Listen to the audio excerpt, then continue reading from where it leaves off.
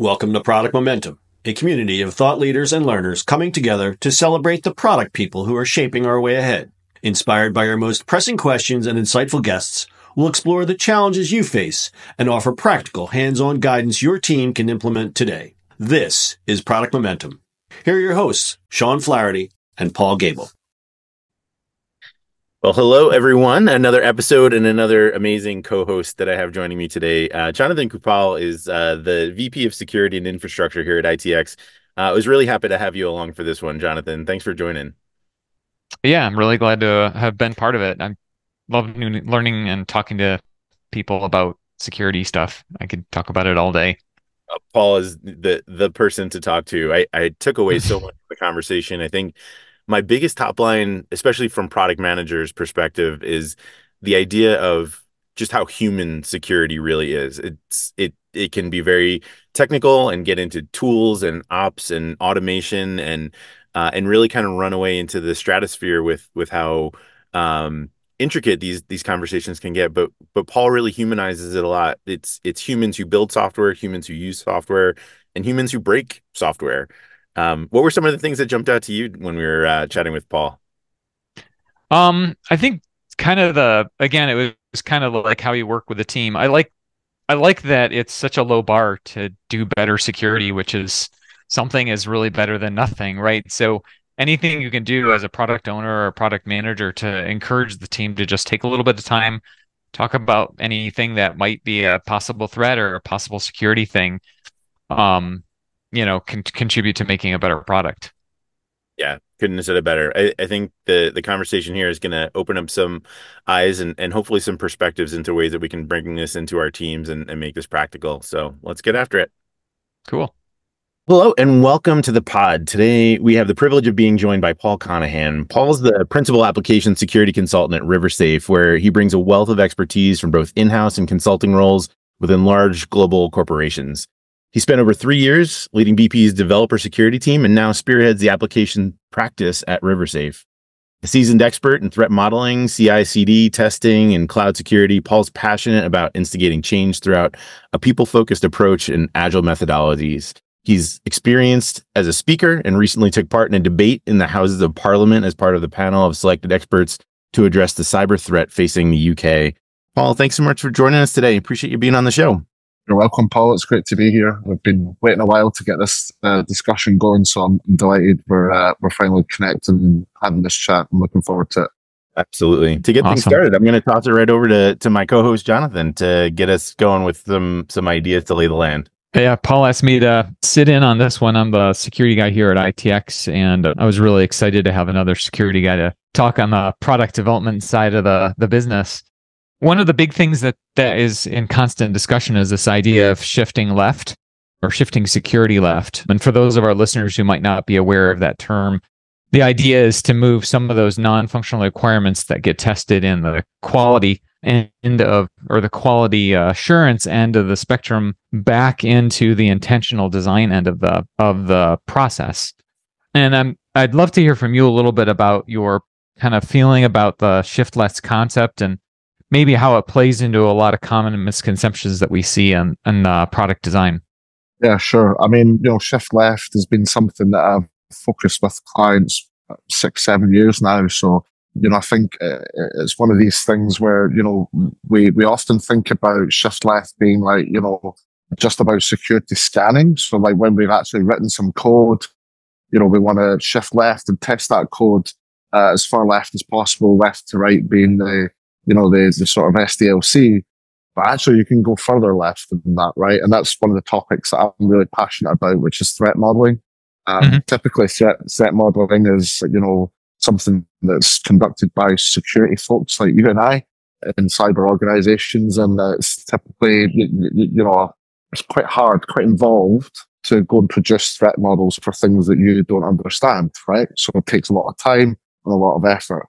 And what I advocate for is actually teaching the app teams, the product teams, how to do this themselves. And, that I think is beautiful in a number of ways. One is it helps us address the scale challenge. There's just not enough people in cyber to actually effectively secure all the applications and products that are out there. but also it lets us get into the habit of having everyday conversations about security, which is fundamentally, the thing that's going to help close the gap. There's still a lot of developers out there, software engineers out there, product folks out there who don't have this kind of baseline knowledge of what it means to deliver a secure product. And, the Houses of Parliament event, I was at another one last night, actually, and, this topic came up. And it's about trust, really, right? So the eventual outcome of all the products that we create is we want consumers to use them, right? Now, they're only going to do that if they believe that it's secure. And I would attest right now to the fact that it's only going to be secure if we stop thinking about security as some sort of checkpoint and integrate it into our daily work. So, for us, what we advocate for is threat modeling within sprints, and, and the increments that the teams use anyway, and just asking some basic questions about, what interfaces have we got here? Have we had a discussion about, is it secure? Do we need to think about controls? What threats exist, etc.? Yeah. How do you get development teams enrolled in the idea of shift left or of designing security, especially considering their practices are already kind of ground in, so to speak? They have habits of how they do their development work and how they write stories. And are there any tricks or techniques that you use to get people enrolled and opening themselves up to more of a bigger picture? Yeah, it's all psychological. So like a lot of this stuff's soft. And I'm a bit of an outlier when I go to industry things because I'm talking about these really soft, subtle things. But, if I'm rolling out a program where we want to change developer behavior, we first need to accept that that is a behavior change and think about how humans actually think and act. So some of the things that I do, it's very, very subtle. I want to drive into the craftsmanship of software development, right? Nobody comes to work thinking, hey, I want to make an insecure app. Nobody comes to work saying, I want to create lots of problems down the line, or I want to spend 6 months creating this beautiful thing for some guy to come and wreck it down the line. Like no one wants that. But equally, they don't want people walking around with big lists going, hey, you've got lots of vulnerabilities, fix them now. So for me, it's all about taking a human-centric approach. Now, we have to accept that these teams have processes they already use. You've touched on it yourself, right? So the first thing I would say is, from a cyber point of view, unless you've got that attitude that actually the earliest anything's going to happen is 2 weeks from today, i.e. in the very next increment, then you're already losing, right? There's nothing about what we do from a cyber or AppSec point of view that's, more important than the value these applications and products bring to the organizations. So we have to respect the processes.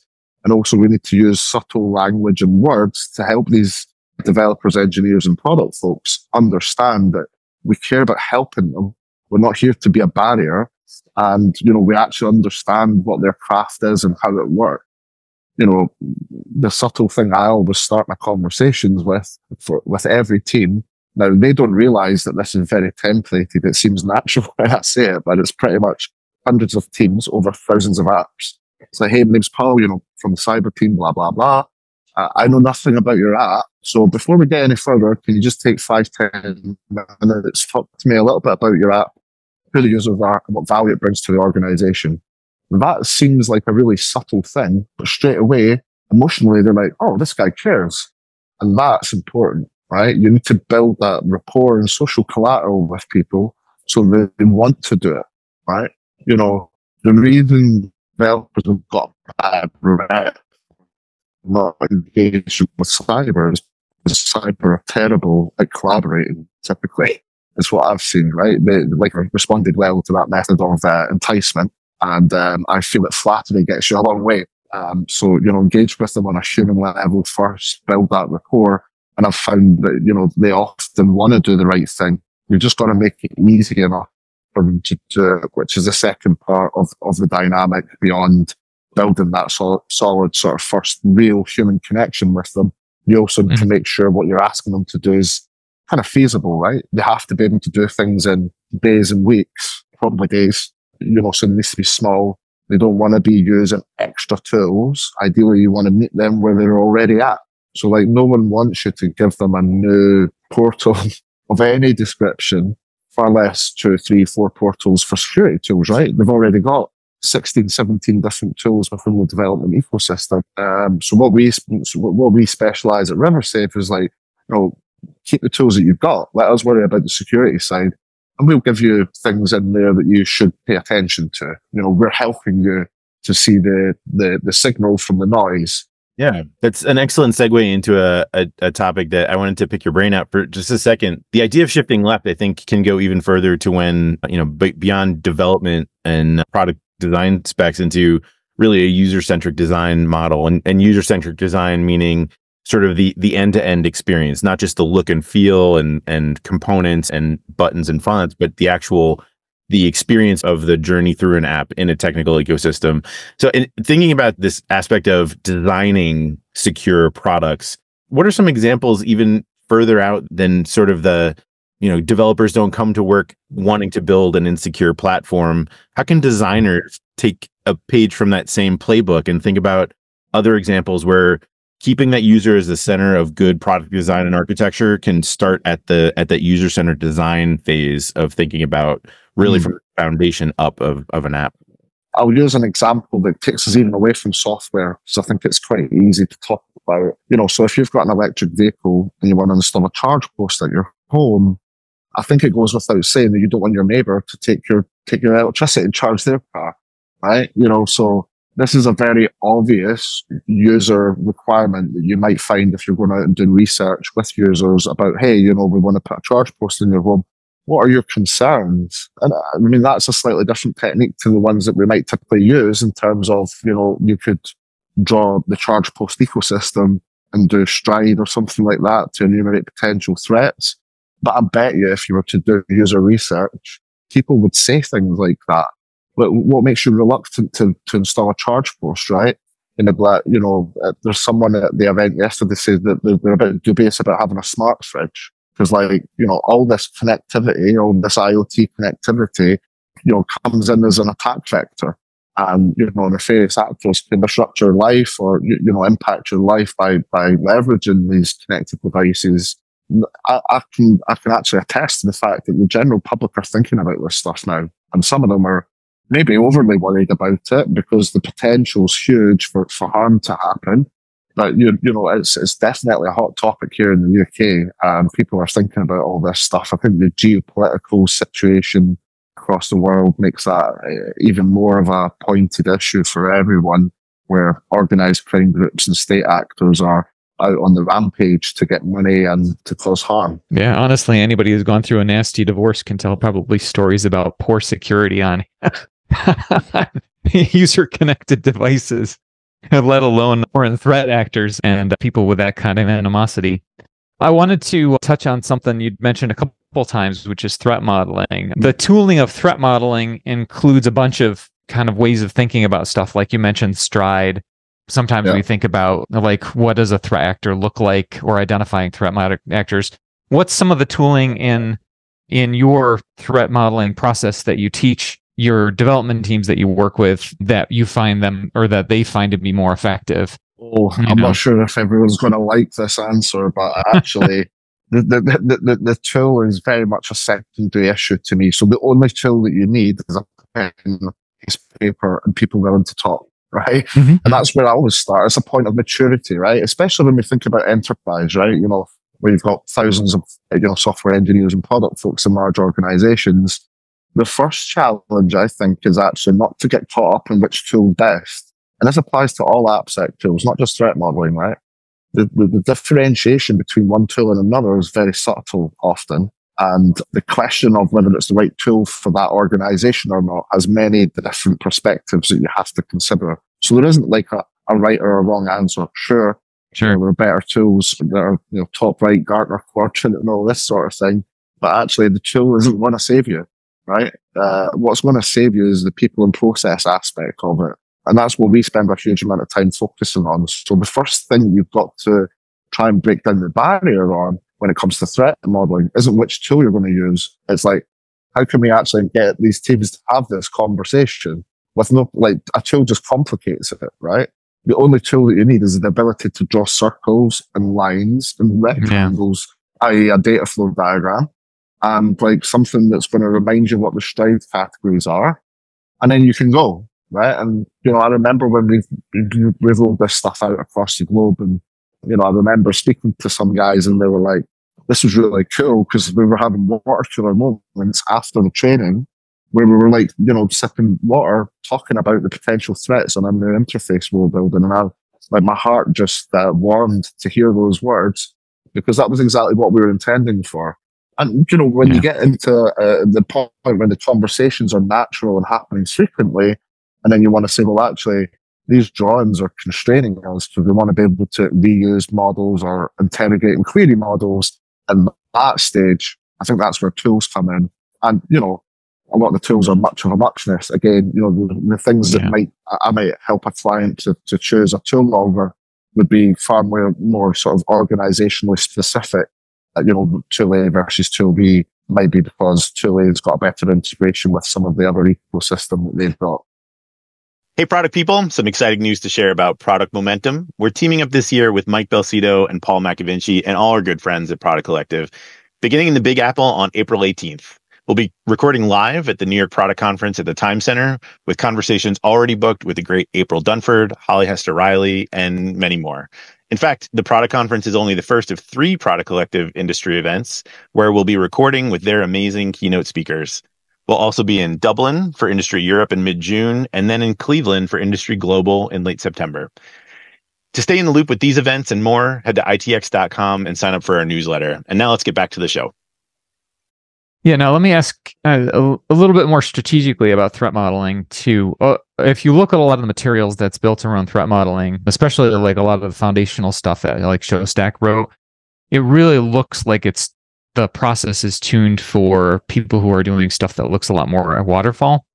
How do you translate that into Agile, where you may have product design occurring well into the design cycle, well after you've originally done your first model or written your first data flow diagram or whatever? Like, how do you translate it down into like something that's constantly changing? Yeah, that is a great question. The technique that we've used to handle that is to black box stuff that's historic and model only new bits, right? I mean, there is no silver bullet here. The threat model for an entire application in the modern day is a complex, large thing. But the truth, as with anything agile, is you can only get there incrementally, right? So you have to, focus on the work that's going on now, I think is probably what I would encourage. Yeah, you've got your stuff that's already been built, sure. But the point is to try and change the practice of new things and change your way of working so that you don't get into that. And eventually over time, you'll build up a larger model that represents every flow in the system. But we used to, we still do it actually when we're taking teams through this, as we say, pick 3 use cases. And we actually bring some security experts alongside the development team and the product team to build their first data flow diagram and threat model on 3 of their use cases. So it might be like logging in, let's think about, I don't know, a crypto wallet, for example. Want to buy some Ethereum, or booking a holiday. I want to book a holiday, something fairly basic that touches components across the architecture. And then we're having powerful discussions about those bits. But just like the team is delivering in small increments, you should threat model in small increments as well. And I think that's something that, you can also sort of add this to your checklist, if you like, per sprint to look at, well, should we threat model in this sprint? Do we anticipate any significant interface changes? Not every change needs a threat model update or a threat model at all. But, you should have enough skill within your team to identify, hang on, are we going to cross a trust boundary here? Is there a reason for us to have this discussion? And, invariably all applications touch other applications. And sometimes those applications are outside the org. Sometimes they're inside the org. But even if they are inside the org, that interface between 2 teams is the bit where we want to say, let's stop and have a chat. And even if it's one line between 2 components on one use case, you can still have a really powerful discussion about what do we anticipate the threats might be here. And the technique that I would always use to not get bogged down, keep it quick, is the first thing you're trying to do is brainstorm the threats, right? Assess the controls against the threats afterwards. But take the power of collaboration in the room to say, what are all the possible things that could go wrong here? As long as you've got someone there to seed some per mindset, the makers, i.e. the people who are creating this stuff, like they're in a far better position to talk about, what could possibly go wrong. I mean, we're just there really to help them think broadly about things that they might not naturally do. But yeah, I think, to summarize, breaking down the threat model into smaller pieces. And if you've got a big legacy piece, put it in a black box and just say, look, we're not modeling this just now. We're only modeling the bit we've added is a technique that you can use to get it more incremental and sort of agile in terms of the effort that's involved. And then obviously asking these questions when you're doing sprint planning, for example, hey, does this feature team? I'm sure you might need enablement and training to get to the point where you do that, but usually be able to plan that work in with the team. And for me, I mean, we train teams how to do this in 3-hour sessions conducted over the course of a week. That's totally doable inside Agile, right? So we can train them how to do it from zero in a sprint. So why can't they maintain the actual practice inside sprints? There's no reason why they can't. So yeah, that's what I would say. I think that the reluctance, if you like, is that they over engineer in their head what's necessary for it to be valuable. The truth is, if you can identify one interface, one use case, and one threat, it's been useful. I'm not saying it's a job done. It needs to be continuously part of our everyday work and part of our every something sprint. is better than nothing. Oh, for sure. Exactly. And this is the reality. The reality is most teams aren't having these conversations at all at the moment. And that's a bit of an issue. My next question is a bit of a two-parter, and you can answer it in whatever order feels right. First, it's sort of zooming out. I'm curious, just as you're called in to speak, both in governmental and in industry and certainly your client spaces, what's been changing in the enterprise that's different now, over the past couple of decades? What feels different in 2024? And then specifically kind of zooming back in from that question, most of the folks listening to this episode have product manager or product owner in their title in some way, shape, or form. Taking that context of how things are changing and where we're at in the current landscape, what do you wish more product managers knew about security going into their conversations with their team? Yeah, sure. I'll go backwards on that one. Sure. I think the first one's got a much more generic answer, but in terms of product managers, product owners, one essential technique, and if I could appeal to all product managers out there, would be to speak with your agile coach or scrum master, whoever's helping you on that delivery side, and make sure that you accept there has to be capacity allocation for tech debt, right?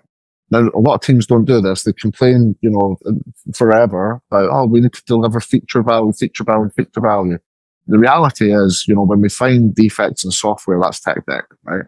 And all tech debt in one form or another is potentially a security concern. So if I could only ask for one thing, it would be like, give us 20% of your capacity on every sprint for tech debt, commit to it, and have one backlog. Prioritize all your features and all your bugs and tech debt in one backlog, but fill the capacity allocation. Now, for some teams, they may be like, okay, we need to put more focus on this. We'll go 30-40%.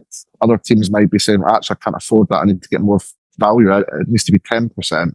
I would say any less than 10%, you're probably just pretending and paying lip service to it. But ideally, if you could say 20%, that's 2 days a sprint. This should be doable, right? And actually that will have compound impact over time that will address these problems.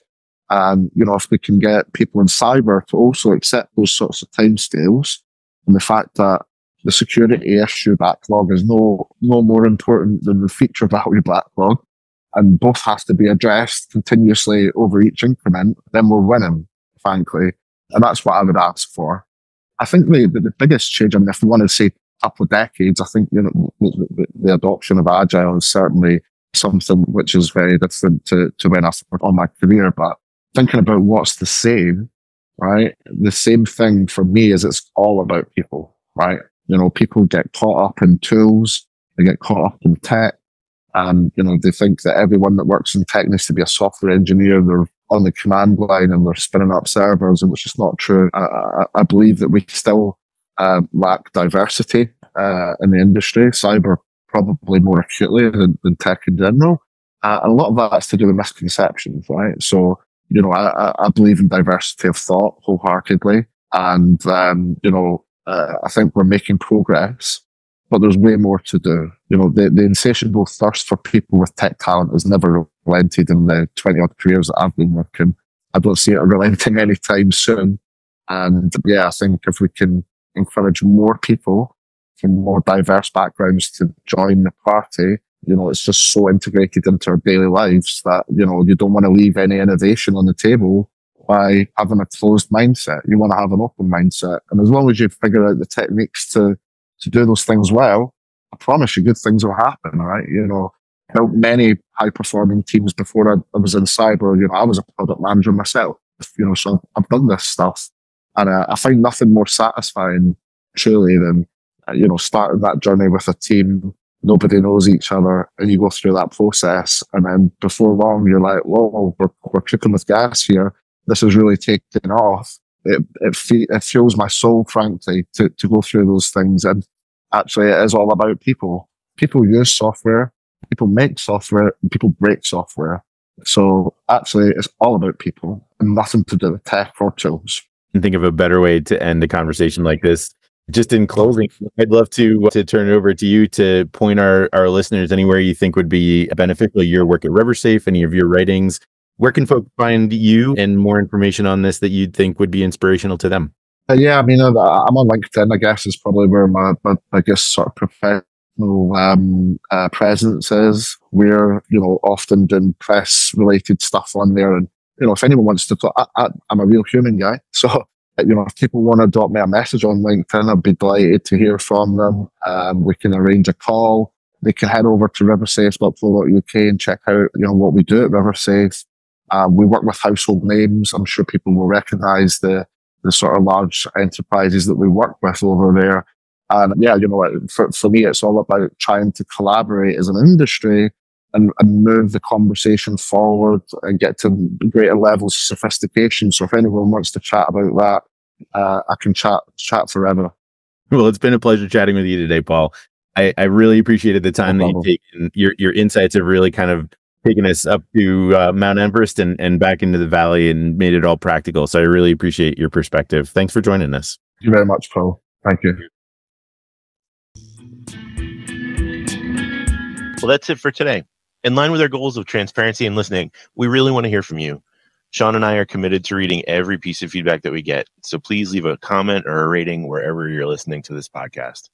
Not only does it help us continue to improve, but it also helps the show climb up the rankings so that we can help other listeners move, touch, and inspire the world, just like you're doing. Thanks, everyone. We'll see you next episode.